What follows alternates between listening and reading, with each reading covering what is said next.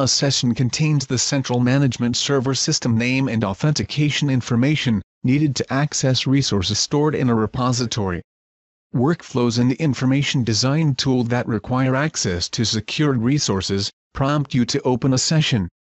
You can define multiple sessions in the repository resources view.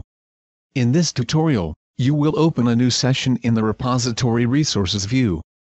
Note that this tutorial was recorded using SAP Business Objects Information Design Tool 4.0, version 14.0.0, v 2010-1019-0760. To navigate, use the viewer controls or follow the on-screen instructions, if available. Open a new session. Click Repository Resources. Click the Insert list. Select Insert Session. Enter the central management server system name. Type the server name, and then click in the username text box.